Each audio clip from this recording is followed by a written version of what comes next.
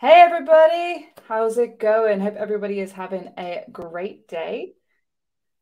So, before I start, I just want to call out my very cool t-shirt, which I got from Singapore. I was in a fin hack, like almost a week-long fin hack in Singapore. That's why I've missed the last two episodes. And I got very cool swag. So, shout out to that customer who did a great job at that fin hack. But yeah, back again and excited to talk today. So, Rishi, how are you doing? How's your day going? I'm good. How are you? I am good. I'm feeling like my first week back in the UK for like a long period of time, so I'm quite enjoying being at home, Nice, nice, which nice. is nice, which is nice. But yeah, and I'm excited to talk about today's topic. So let's get into it. So welcome everyone to the Keys to AWS Optimization, the show where we share stories, concepts, and solutions to help you unlock your spend at AWS. My name is Steph Gooch, and I'm a senior solution architect in the Optics team, here to help you with your cloud financial management journey. Couple of bits, as always, please feel free to put comments, questions in the chat, whether you're watching us live or if you're watching on YouTube. We will be reacting and commenting to all of those things. If you want to get in touch with us about anything we said on the episode or have any questions, feel free to email costoptimization@amazon.com. We will also be mentioning in the next couple of weeks a couple of fun things that are happening, some future live streams and future events. So make sure you stay tuned and don't forget to subscribe to the YouTube channel to catch all of that. Right, enough housekeeping. Let's talk about my guest today. Richard, do you want to give your 1 minute origin story? Yeah, absolutely. Thank you very much for having me, first of all. Good to have you back from Singapore. And I'm Rushikesh Shaha. You can call me Rushi, so sushi, but starting with a R. It's a very nice icebreaker. Sometimes gets people hungry, unfortunately, but that's okay. Um, and I'm a solutions architect on the Migration Acceleration Services team here at AWS. What we do is we do assessments day in, day out. We have a few different complementary ones that we support our customers and partners with. And we're obviously going to talk quite a bit about that.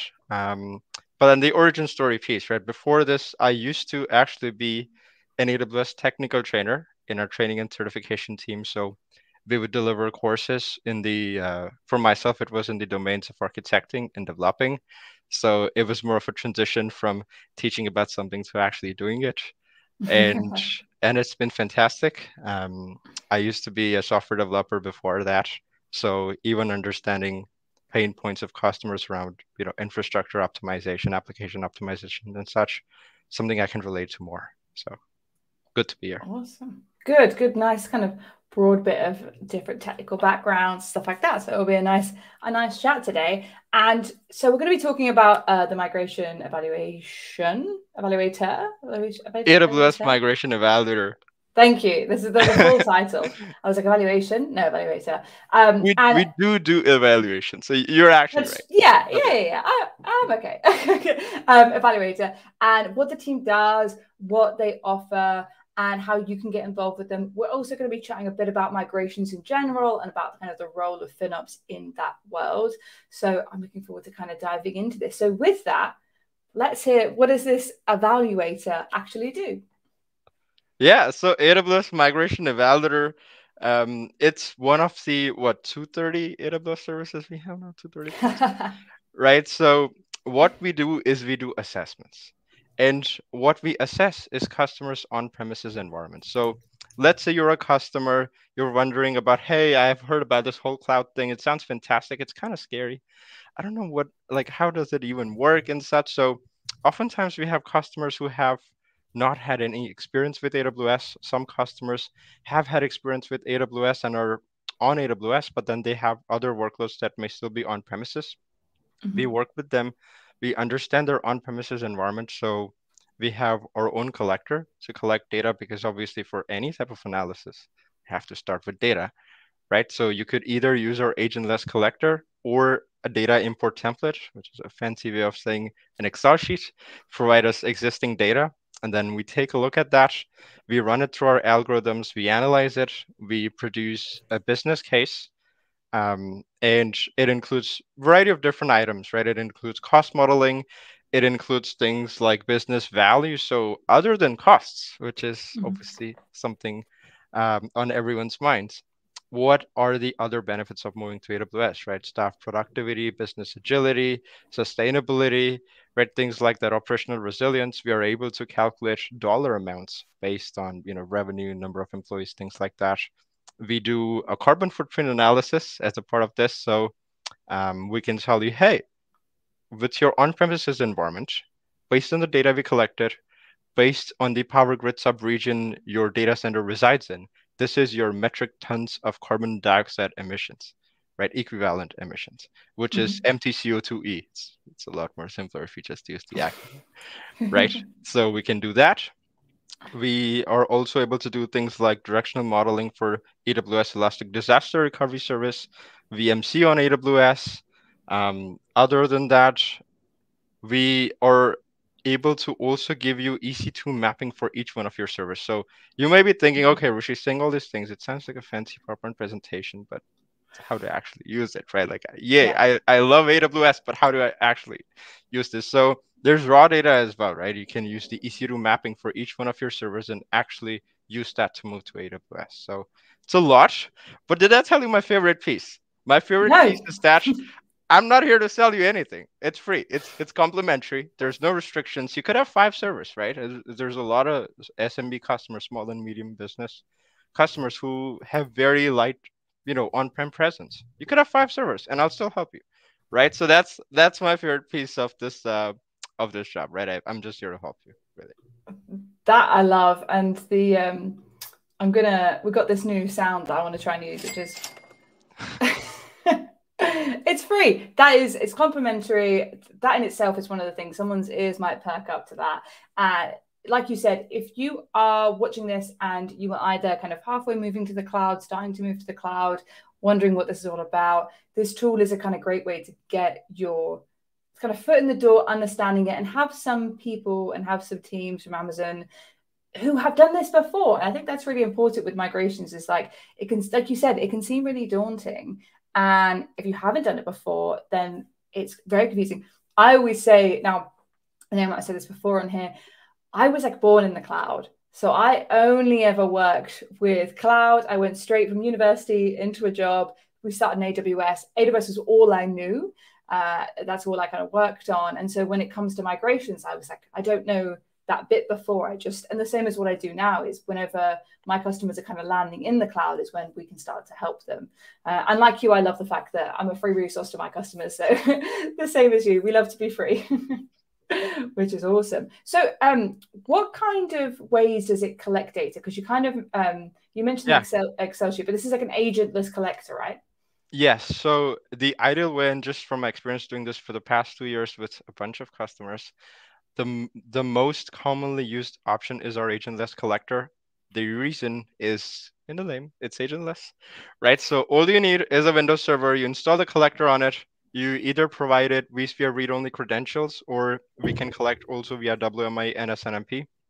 The point here is to collect data about the infrastructural environment.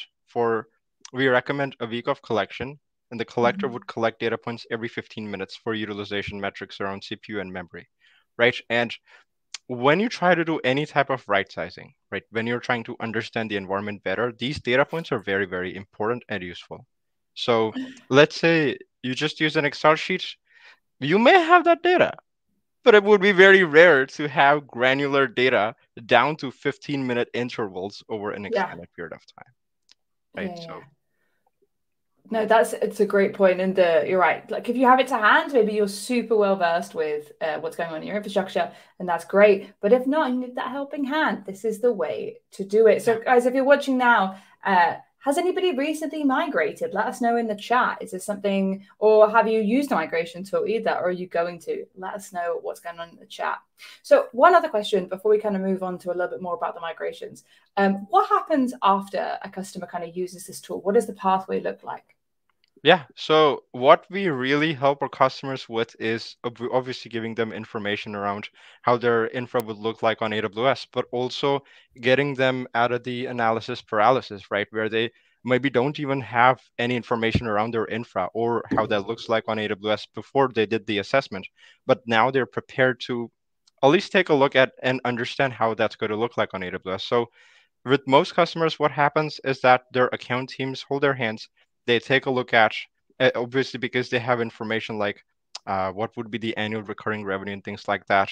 There's oftentimes credits and things as such. If you have ever heard of the Migration Acceleration Program, sure you have. It's a very, very common nomenclature around AWS. But Do you want or to even give people a quick summary of yes, what that is, just in case they haven't? yeah. So if I'm to summarize Migration Acceleration Program, it is essentially a way for customers to move to AWS while avoiding double costs. Because when you're moving to AWS, what happens is you obviously have to pay for your on-prem resources, but you also have to pay for AWS resources. So Mhm. AWS has a program that helps you with credits and such avoid those costs and reduce them to a certain extent, right? And there's things like partner cash and such as well. If, for example, you need a partner to handhold you and do some migration for you, so part of these and such.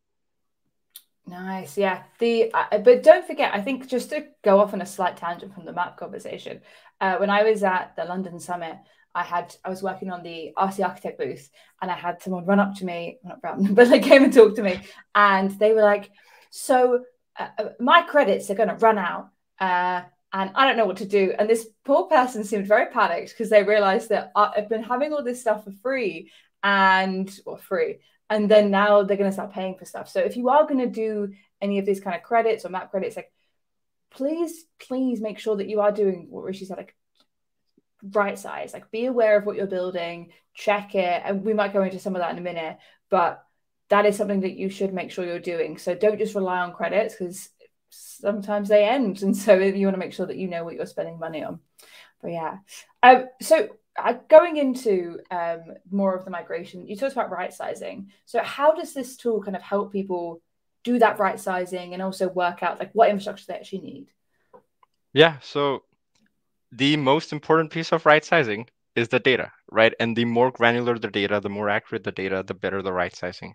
What happens is that the algorithms we have go through each one of the servers, the data that was collected. So inventory data like number of vCPUs, storage, memory, things like that, utilization data around the CPU and memory utilization metrics, and time in use data. So how long was the server actually turned on for? If it was turned off the entire time, should you be putting that resource on AWS and getting into reserved instances or something like that? Probably not, because again, things like on demand, right? You would just pay for what you're using on AWS. So if you need a server 2 hours a month, you would just turn it on for 2 hours and turn it off. That's it. So the algorithm takes all of this into account, then it finds the best EC2 match. So the best fit, lowest cost EC2 match for each one of the servers, and then creates that matrix. And then we do the cost modeling and the analysis on that, right? And for any servers that have utilization, CPU utilization, let's say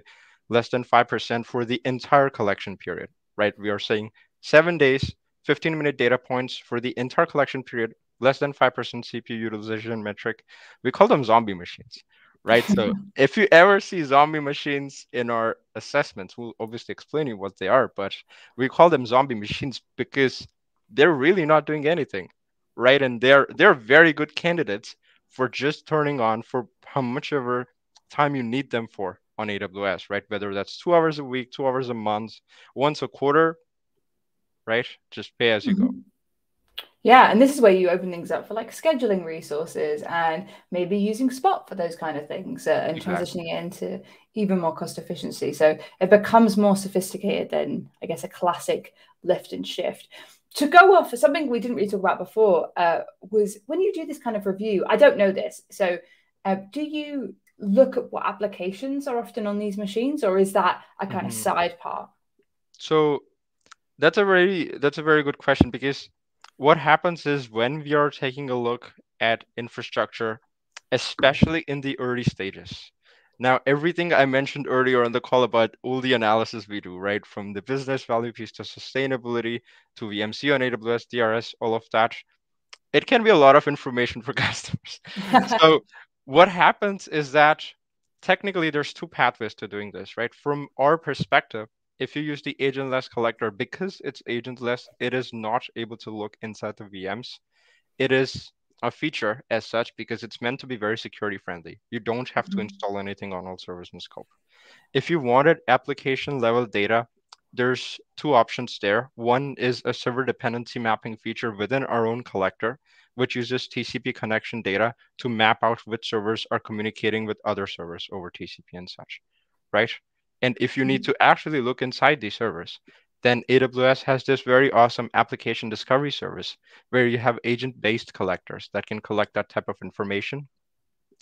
For the assessment itself, because we are primarily doing EC2 mapping, cost modeling, and we already provide them with all this information, at the initial stages, it's not application focused, but then that's usually the next step, right? Where you try to figure out, okay, I'm going to do a POC on AWS, right? I'm going to try to build a proof of concept. What is that going to look like?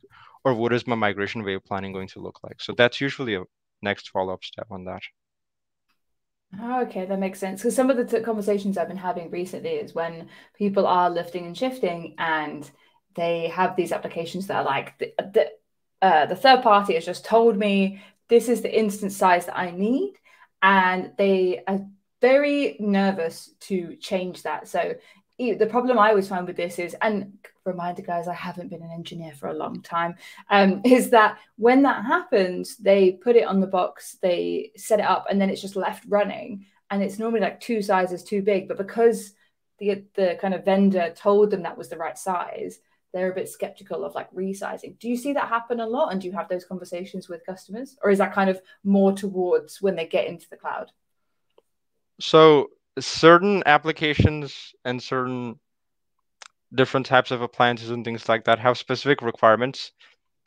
There's different types of conversations around that. If it's possible to use the utilization data to right size that, I absolutely think we should do that, right? Right sizing is all we are about.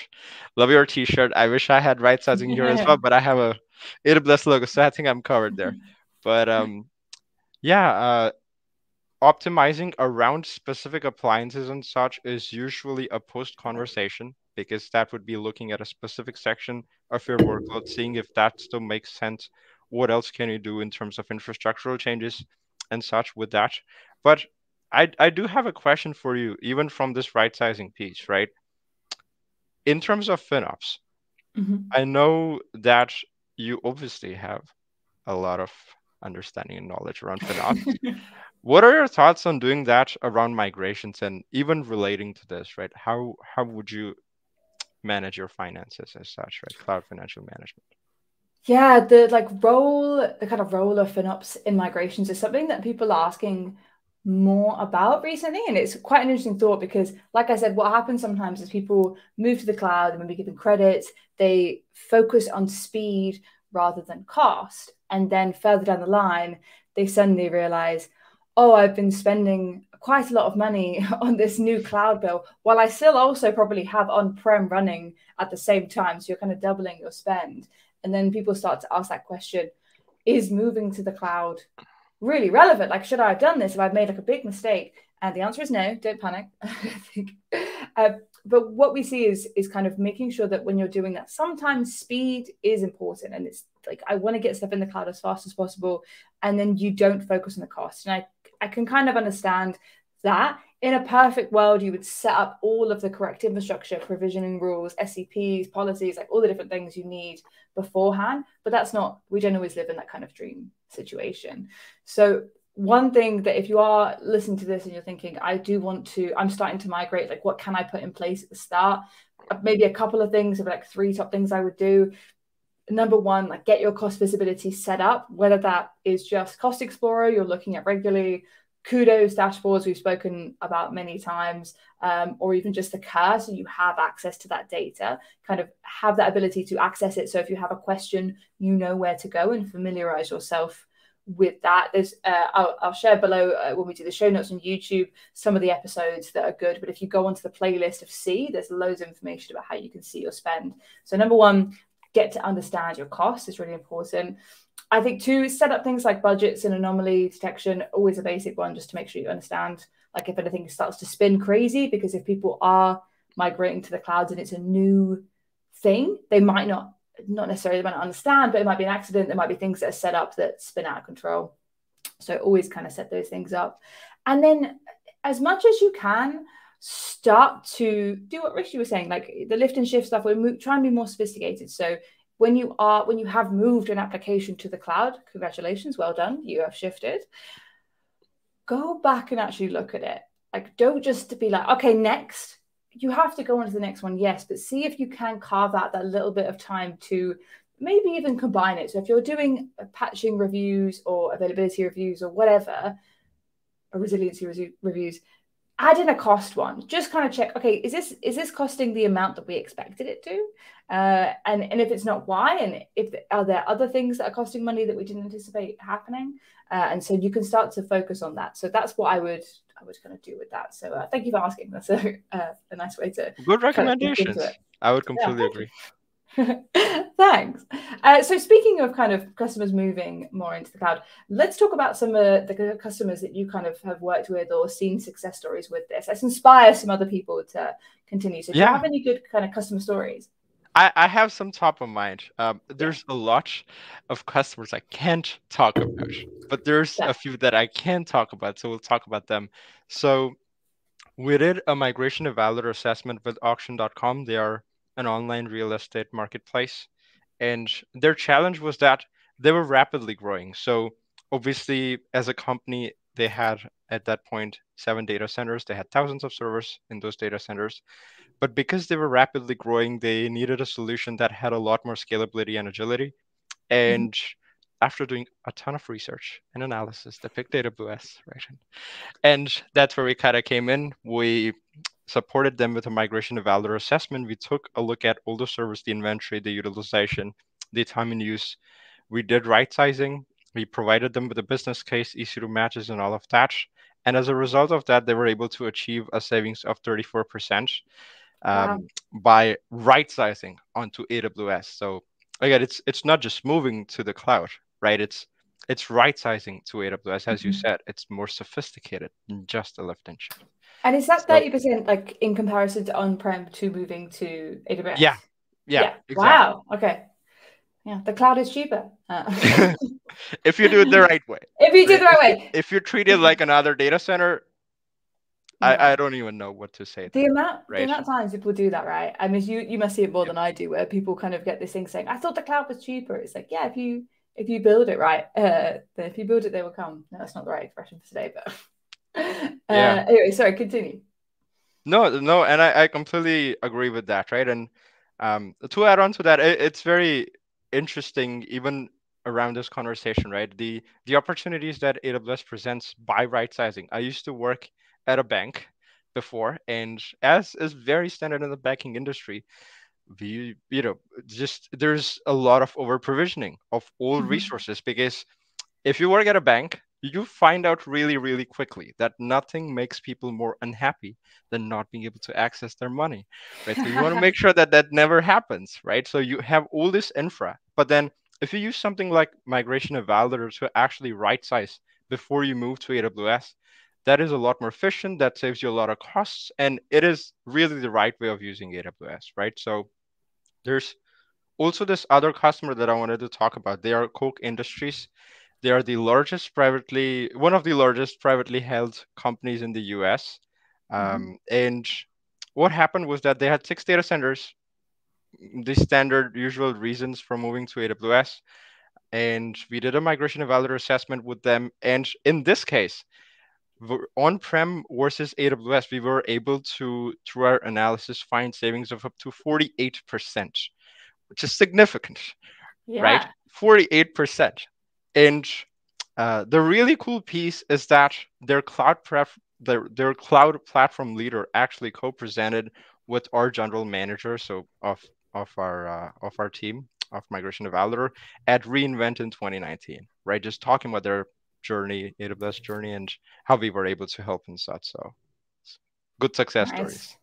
Yeah, there's the video, guys. So go and check that out if you are wanting to learn about like some deep experience of someone who's done it. Because I think a lot of that stuff this is a really good opportunity for customers, case studies, blogs, like videos to showcase like how to do it. Even if like some of my customers they're in the cloud, like they're spending money in the cloud, but they've still got more workloads to go. And I think I'm trying to remember what one of them was, like a really high, like something like 20 applications a month or something they had to migrate.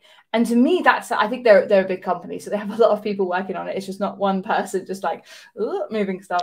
But these things are quite challenging, and so there can be a lot of moving parts and a lot of stuff. So seeing someone who's already done it, I think is a good one. And so have you got any kind of like tips or words of wisdom, like if someone is starting out in this, what's something maybe there's like two ways to answer this. Has anyone done the thing that you've seen that was a bit silly that you want to be like, guys, don't do that? / is there anything anyone did that was like really well done that you want to kind of highlight from your experience? I'm going to focus more on the well done ones. Okay, fair enough. The silly piece would be to move to AWS without leveraging the AWS Migration Evaluator team, just because talking about the well done ones, the 2 customer stories we talked about today, there's more, right? But we obviously only have a few more minutes, is that it's a complementary assessment, right? What we do is we take a look at your servers, your attached storage, and then we also have a storage assessment, which we kind of combine with this migration evaluator offering to take a look at your attached storage, any storage appliances you have, right, to map onto services, onto block, file, and object storage services onto AWS. So the smart thing to do would be to just reach out to us. We do an assessment, and even apart from the AWS piece, it just helps you understand your environment better, right? That's plain and simple. And once you have the data, you make a data-based decision to move to AWS and how to move to AWS. What services do you map to? What do you provision and things as such, right? Rather than taking everything you have on-prem and just replicating the same on AWS. That's not really data-based, because you most likely, based on data, most environments on premises are over provisioned, right? So the smart thing to do would be to just reach out to us, do an assessment, and once you have the data, we can move to AWS. You obviously also understand your environment better. Yeah, I think that's the call to action. So I'll post up this channel. So we have that public link. If you already have an account manager, right, for a company, you could just reach out to them as well. They can internally request this as well.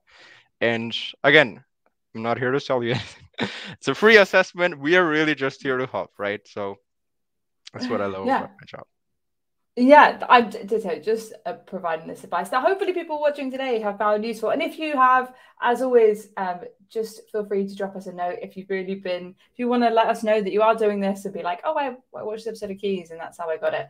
Then cost optimization at Amazon.com is a great way to do that. Right. Okay. That's all we have time for today, guys. So thank you so much for joining. Thank you, Rishi, for joining today. Next week, we're having a change in schedule. Basically, one of our guests can't come. And so we're going to do a bit of a fun episode. So I don't know what's going to happen. We haven't decided yet. Savannah's going to come back on, I think, and we might have a bit of a quirky one. If there's something you want us to fill this gap with, then again, tweet me and let me know, or pop it in the comments below. But yeah, otherwise, have a good rest of your week, guys, and we'll see you next time.